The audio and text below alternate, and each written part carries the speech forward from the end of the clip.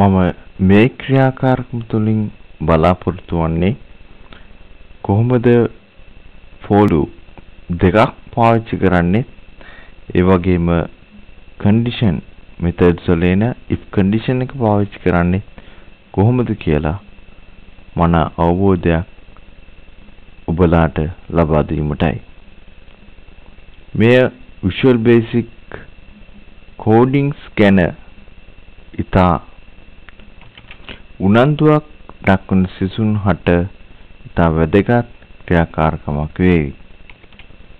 මෙහිදී මම command button එකකුත් list box එකකුත් මෙම ක්‍රියාකාරකම් සඳහා භාවිතා කරනවා. මෙහිදී command button එකේ නම cmb1 ලෙසත් එහි caption එක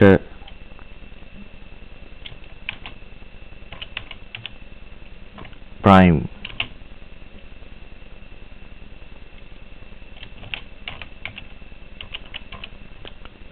numbers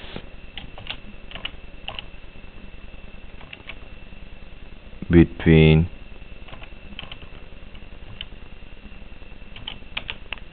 1 and 100 යනුවෙනුත් නම් කරගන්න මේ ෆොන්ට් එක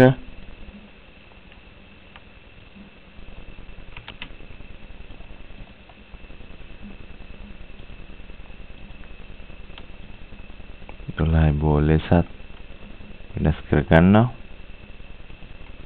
list box එකේ නම lst1 ලෙසත් හඳුන්වනවා. මෙහිදී මා මුලින්ම සඳහන් කරන්න කැමති මේ prime numbers පිළිබඳව ප්‍රථමක සංඛ්‍යා. ප්‍රථමක සංඛ්‍යාවල අර්ථ දැක්වීම වන්නේ එකනුත් එම සංඛ්‍යාවනුත් පමණක් බෙදෙන සංඛ්‍යා යන්නයි. මෙය කුමන ආකාරයකින් program method එකකට එහෙම නැත්නම් programming logic එකකට පාවිච්චි කරන්න පුළුවන්ද කියලා දැන් අපි බලමු. මෙහිදී command 1 කියන බටන් එක ක්ලික් කරාම කරන්න ඕන දේ තමයි මෙතන ලියන්න ඕනේ. මා මුලින්ම එක loop එකක් ගන්නවා for I කියලා ගයක් සමානයි දෙකේ ඉඳන් 100 වෙනකම් next I මේකෙන් කියන්නේ එකේ සිට 100 දක්වා ඇති ප්‍රථම සංඛ්‍යා අපි දන්නා එක කියන්නේ ප්‍රථම සංඛ්‍යාවක් නෙමෙයි මොකද අර්ථ දැක්වීම අනුව ඒ සිදුවන්නේ එකේ උත්තම සංඛ්‍යාවනුත් නොබෙදෙන සංඛ්‍යාවලට තමයි ප්‍රථම සංඛ්‍යා කියලා කියන්නේ.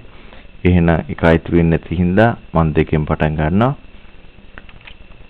ඊළඟට මම i කියන සංඛ්‍යාව බෙදෙන සංඛ්‍යාව j විදිහට හඳුන්වා ගනිමින් for j කියන එක පටන් ගන්න ඕනේ දෙකෙන්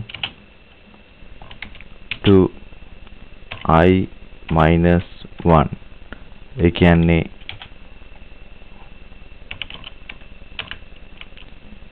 next j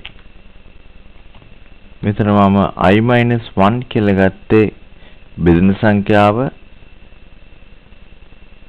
එක නොවෙන්නත් ඕනේ එම සංඛ්‍යාව නොවෙන්නත් ඕනේ නිසා මම මෙතන I minus අනුවෙන් ගත්තා j කියන සංඛ්‍යාව. දැන් මම මේ තුලදී මෙන්න මේ ආකාරයේ ෆන්ක්ෂන් එකක් ලියනවා p සමානයි I mod j යනුවෙන් main කියවෙන්නේ p කියන value එක සමාන වෙනවා I කියන එක value එක j වලින් බෙදුවාම ඉතුරු වෙන සංඛ්‍යාව තමයි p වලින් හඳුන්වලා දෙන්නේ. ඒ තමයි මේ ෆන්ක්ෂන් එකකින් කරන්නේ. දැන් මට ඕනේ මේ p කියන වැලියු එක බිඳුවක් වුණොත්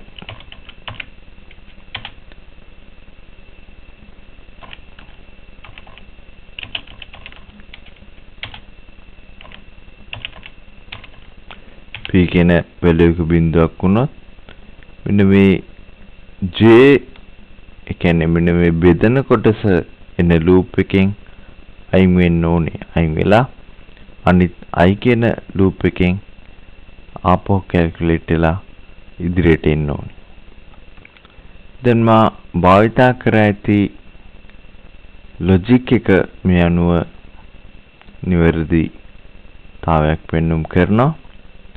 දැන් අපි බලමු මේ කොහොමද මේකේ මේ දෙකේ මෙව සංඛ්‍යා වලින් මේ p value එක බිඳුව නොවන සංඛ්‍යා ටික කොහොමද මේ ලිස්ට් බොක්ස් එකට ගන්න කියලා. මම එතනදී මෙන්න මේ වගේ ටෙක්නික් එකක් පාවිච්චි කරනවා. මම a කියලා variable එකක් ගන්නවා. ඒ variable එක කිසිම අගයක් දෙන්නේ නැහැ මම මේ variable එකට. ඒ වගේම නිකන් හරි මේ variable එකෙන් මේ අගය exit වුණොත් ඒ කියන්නේ මෙන්න මේ condition එක true වුණොත් ඒ කියන්නේ මේ සංඛ්‍යාව ප්‍රථම සංඛ්‍යාවක් නොවේ යන්නේ. එහෙනම් එය සඳහන් කර ගැනීමට මම a සමානයි last කියන අගේ භාවිතා ක්‍රම a සමානයි l කියන අගයක් මම මේ අවස්ථාවේදී ඒ වලට ලබා දෙනවා. දැන් මට අවශ්‍ය වෙනවා මෙතනදී මේ i කියන value එක add කරගන්න ඕනේ. i කියන්නේ මොන valuesද? මේ a කියන එක l ට අසමාන වෙන i values හැමතිස්සෙම this box එකට add වෙන්න ඕනේ. අන්න ඒව තමයි ප්‍රථමක සංඛ්‍යාව වෙන්නේ.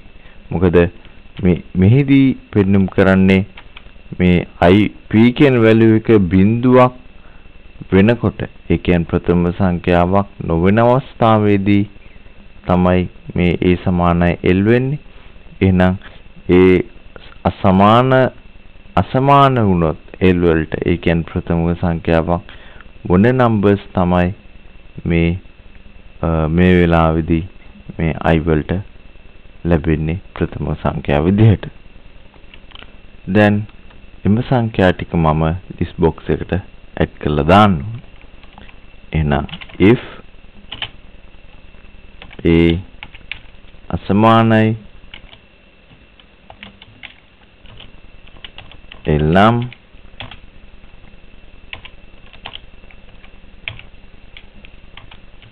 lst1 වලට add වෙන්න ඕනේ i කියන value එක and if වෙන්න ඕනේ. මම බුලා සුල් දෙනාට පැහැදිලි වෙන ආකාරයට මෙන්න මේ විදිහට කඩාවෙන් කොට දක්වන්න.